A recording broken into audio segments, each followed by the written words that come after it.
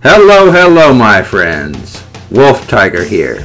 And on this fine Friday, yes, Friday, it's time for another episode of The Things That Make You Go, In the news today, there was a story that I don't know whether to call funny or sad.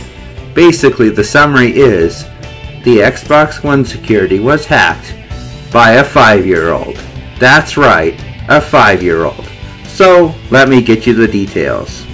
A 5-year-old boy managed to circumvent the Xbox One security and log into his father's account without entering the correct password. Reported on the BBC, San Diego child Kristoffer Von Hassel has now been credited as a security researcher by Microsoft. The exploit, which has already been fixed, was discovered by Kristoffer after entering the wrong password when trying to access his dad's Xbox Live account. By first attempting to log in with an incorrect password, users are taken to a second verification screen, where the child found out that by simply filling up the password field with spaces, he was able to access the account. What a smart little kid. After besting the multi-billion-dollar company, the preschooler said to local news station KGTV that he was like, yeah. From here the story gets really cute and amusing. After realizing what he'd done, however, Kristoffer said he got nervous. I thought Dad was going to find out. Kristoffer's father, Robert, also works in computer security. Technical wizardry must run in the family. What did Kristoffer think was going to happen after his father reported the error to Microsoft? I thought someone was going to steal the Xbox, he said.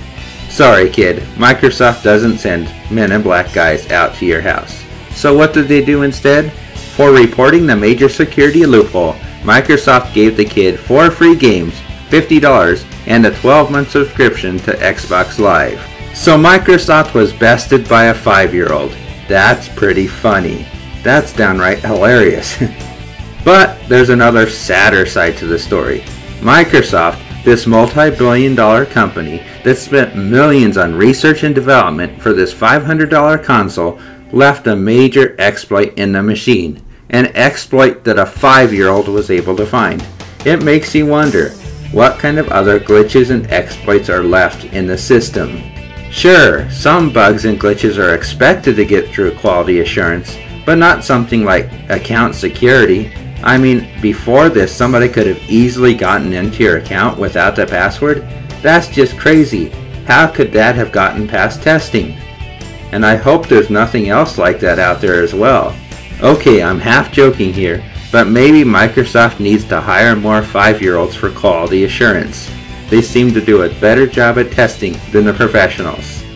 As always, we'll keep our eyes open and see what happens next.